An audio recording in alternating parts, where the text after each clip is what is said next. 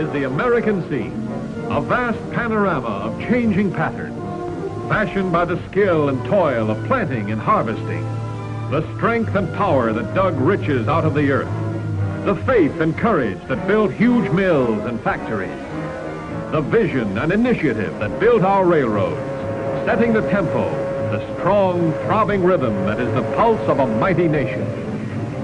Today, forged out of a heritage of work and struggle, America is the living symbol of the miracle of modern production.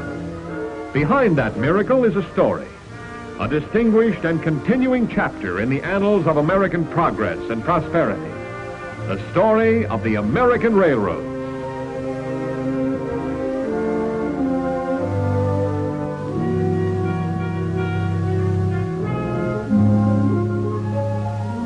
Here was our country only a little more than 150 years ago.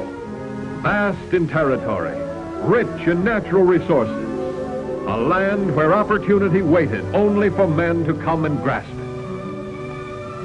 But in all its myriad forms, opportunity lay fallow.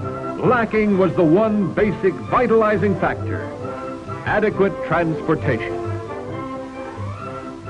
Economic progress has always been geared to the development of efficient transportation. What good vast territories if people could not reach them? What value fertile farmlands if crops could not be delivered to important markets? How could industry take root and expand without dependable, low-cost means of transporting raw materials to factories and finished products to consumer markets? In its first 50 years as an independent nation, America had no adequate answers to these problems, and its vast potential in agriculture, commerce, and industry was still in the future. And then, a little more than a century ago, came the impetus, the railroads, providing the spark to light the torch of development and progress. Here at last was the dynamic force needed to transform a young and sprawling country into a great and powerful nation. The history of America and the history of transportation by rail became integral parts, one of the other, each drawing strength and stature from the other.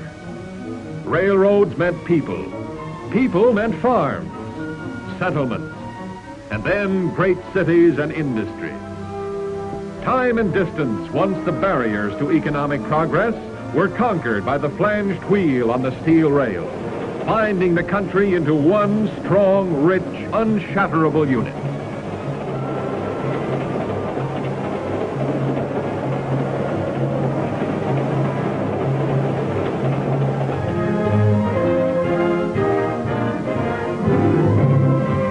The vital function of railroads is to move anything, anywhere, anytime, to mills, markets, and ports, swiftly and safely, at low cost, giving the nation's products meaning and value for both producer and consumer.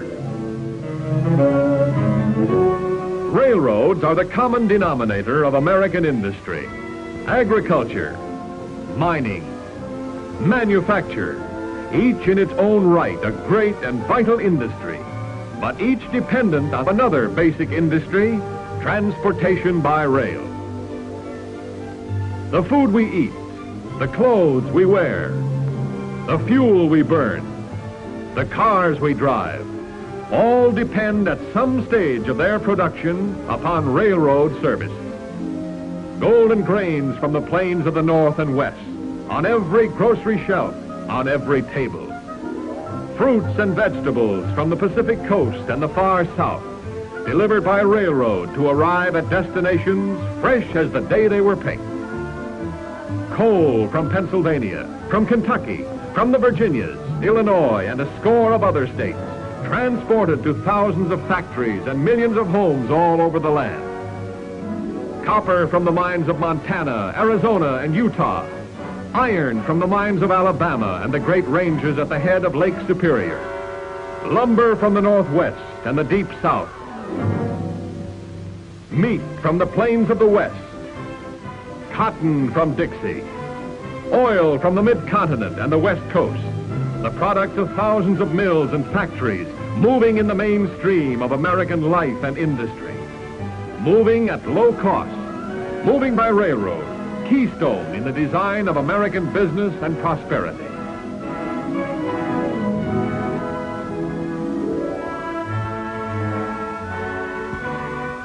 America is more than wheat and coal and iron and steel. America is people, a dynamic people, always on the move, forever reaching out for new things to do, new places to go, new things to see.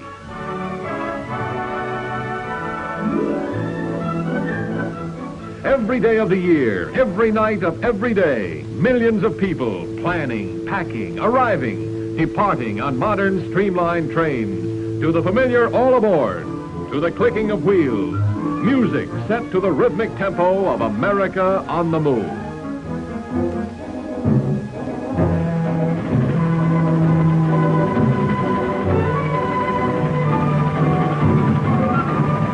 To accommodate the nation's travelers, the American railroads are constantly at work, building finer, faster, more modern trains. The last word in streamlined comfort and spaciousness.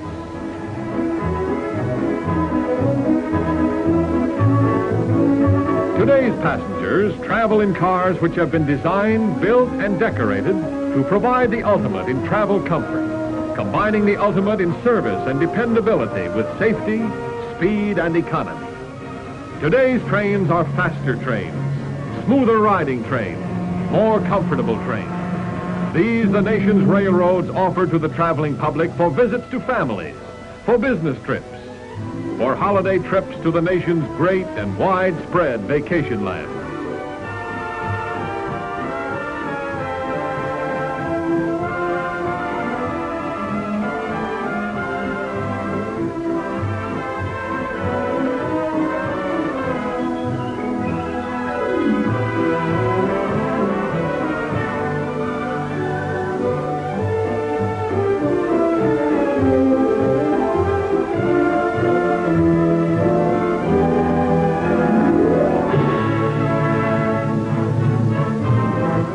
Transporting people and products at an average charge far lower than any other form of transport is the chief job of the railroads of America. But the rail industry's importance to the national economy extends far beyond this primary function as a buyer of goods and services from other industries. With a shopping list that touches practically every conceivable phase of American commercial activity, the railroad industry is one of the country's greatest buyers and consumers. Railroads spend $2 billion a year for the products of American industry. Railroad needs range from toothpicks to cross ties, from paper clips to steel rails, from sheets and pillowcases to powerful locomotives. Railroads buy a great part of all the coal that is mined in the United States, as well as a large share of all the fuel oil produced. Railroads buy lumber by the billions of board feet. Iron and steel, railroads buy millions of tons every year to be converted into tracks and bridges, cars and locomotives. Railroads buy the myriad products of the nation's farms for the millions of meals served in their dining cars. They use everything in such quantities as to stagger the imagination. And their purchases, translated into terms of dollars and cents, help to enrich every facet of the nation's economy. But essential as railroads are to the economy of the nation, they are even more vital to its defense. The first line of American defense is the country's combat forces, the men who fight on land and sea and in the air. Back of these fighting men are the organized military services, which put in their hands the arms, the munitions and supplies which they must have. Behind these military services stands the productive power of the most richly productive economy the world has ever seen. And basic in that American economy are the American railroads, truly Uncle Sam's arteries, through which there flows most of the great life stream of goods and food and fuel that keep our country sound and strong. When the rumble of international tension swells to ominous proportion, then more than ever it is to its railroads that the nation turns. During the Second World War, these railroads carried more than 90% of all military freight and more than 97% of all organized military travel. The railroad's job was to move men by the millions to training camps and stations, to advanced bases, to ports of embarkation, and when their mission was accomplished and the victory won, to move them back to their homes. Their job was to move equipment, guns, tanks, planes, every sort of weapon, ammunition, supplies, food, fuel. Their job was to move to the ports of embarkation no less than 6 tons of such equipment and supplies for every soldier, sailor, and airman who went overseas, and to lay down at the ports no less than another ton of supplies every month to keep him going. And back of that, the railroads had the job of moving the mountains of raw materials, the iron and coal, the metals and the stone, the lumber and the fibers, the 1,001 things from which the American economy fashions the equipment and supplies which American defense requires. That's what the railroads were called on to do during the Second World War, and that's what the railroads did. That's what railroads will ever be called on to do in time of national emergency, and that's what the railroads are doing and will ever do, meeting the needs of the armed forces, first, fully, without delay.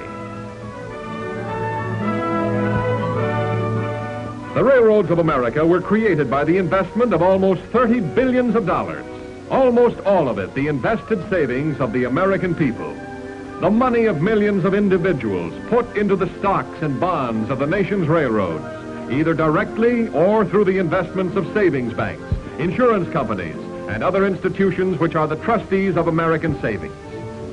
These savings have been utilized to acquire the cars and engines, to build shops and stations, to provide the roadways, the tracks, bridges and signals, the yards, terminals, docks, and all the other essentials of railroad operations. Among the agencies performing general transportation services, the railroads are unique in that they provide all of their own facilities, not only the vehicles in which they move the nation's business, but also the roadways over which this business moves. Railroads not only build and maintain these ways at their own expense, they also pay taxes on them, as well as on their cars, locomotives, and other facilities. Unlike most of the so-called taxes paid by other forms of commercial transportation, railroad taxes are not used to furnish tracks and stations for railroad use. Railroad taxes go to help support the armed forces, the public health and safety, the general services of government, even to help build and maintain the highways, the waterways, the airways, and the airports used by competitive forms of commercial transportation. In school taxes alone, the railroads pay enough to keep 1 million children in school every year.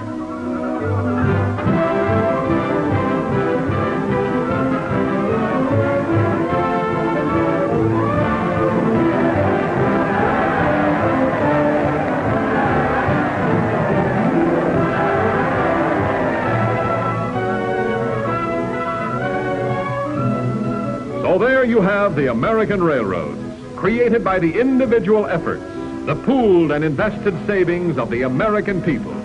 With justifiable pride in accomplishments of the past, accomplishments in peace no less than in war, the American railroads face forward to the future. They are ever at work on the job of self-improvement, in research laboratories, on tracks, in shops, in yards and terminals.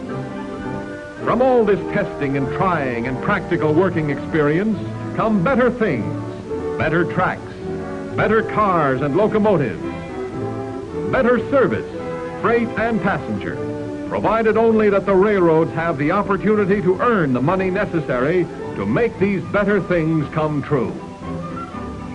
The American people, their industry, their prosperity, their very existence as a nation depend in large measure on the effective services made possible by the flanged wheel on the steel rail.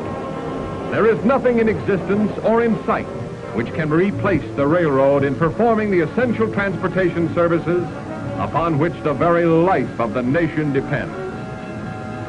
With abiding faith in the fundamentals of democracy, under threat of war or at peace, the railroads will continue to serve the nation and her people along the proven pathway to continued progress and ever greater prosperity.